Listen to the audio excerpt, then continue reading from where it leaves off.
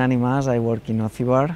Ocibar manage Porteggiano, the marina that is in Calvià, 20 minutes away from Palma. And we are a complete marina where we have the offer of moorings, obviously, and then we have the offer of restaurants and shops.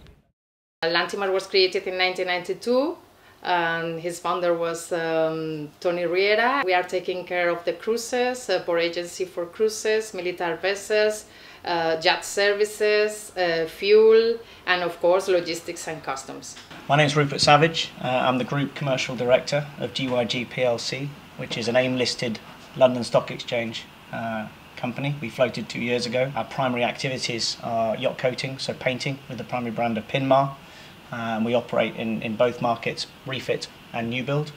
Pinmar Yacht Supply is our supply division, selling to the end users, the yacht captains and yacht crews, and also to the trade. And Technocraft is our scaffolding and containment brand. What we recognize lately with less movement in the marinas is that we're experiencing tunas and dolphins in the marinas. Looks like the nature wants to get closer to us. Yeah, I think that COVID-19 has had a huge impact in the environment in the Balearic Islands. I think as far as the environmental effect, it's most certainly been positive. I think we're all noticing all the changes. You know, it's given the whole planet a bit of a breathing space. You never could have imagined doing this in any other way than you know, unfortunately through this virus, but there's definitely positives that come out of this. I mean, I was down near the beach the other day, and I mean, the waters, I've never seen them so clear. The bird sounds that you hear, I mean, it's incredible. You know, our generation has been going through different challenges since the economical crisis we had in 2008. Right now we have a health crisis, and we will see what it will lead into it. I think the Balearics have one of the best figures within the countries in the Mets and the zones in the Mets. We know that the Balearics have a lot to offer for cruising. Porteggiano is in this scenario. We're prepared, and we understand that once we are able to have the clients flying in, we're ready to give the best offer. We are mainly focusing on next winter and on TPAs and inward processing refits. We are pushing so much Balearics as the perfect destination for our clients' next refit.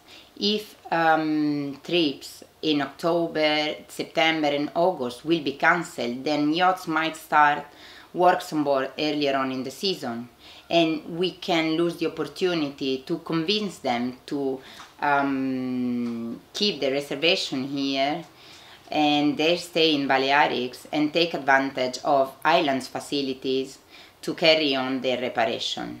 Now we implement with different security. We put sanitizer points everywhere, and we also have a mask for everybody. Now the captains and crews, they don't know if they will go back to the Caribbean for next winter.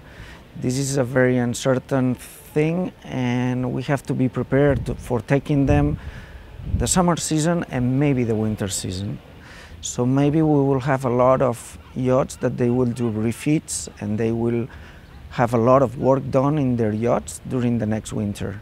So we have to be prepared, all the shipyards and all the maintenance people, in order to give them the best service. A challenging time for all of us, but I can only credit our teams behind the scenes. We've actioned all of our contingency plans, and health and safety measures obviously being amplified. So we're actually continuing to operate in all locations, albeit under some new rules and some new restrictions.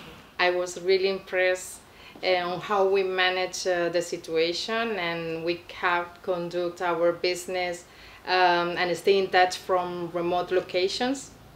I think that video calls will be an essential tool in the future, and the need to travel will decrease for sure. There's a sentence of Mandela I really like. It always seems impossible until when it's done.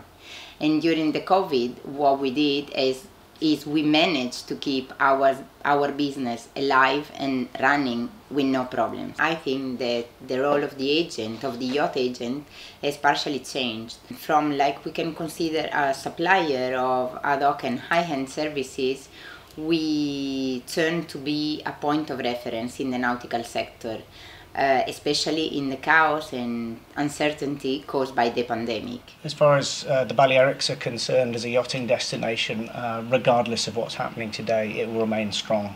It's an incredible hub of yachting. My background as a yacht captain, I've been coming here for 20 odd years now, and you know, there is an amazing amount of professionalised businesses that have adapted over the years. So I think yes, this is going to put everybody into some challenging situations, but I think everyone will come out the other side stronger. In different of other destinations in the Mediterranean, we have a very complete service. We have service for the clients, we have service for the crews.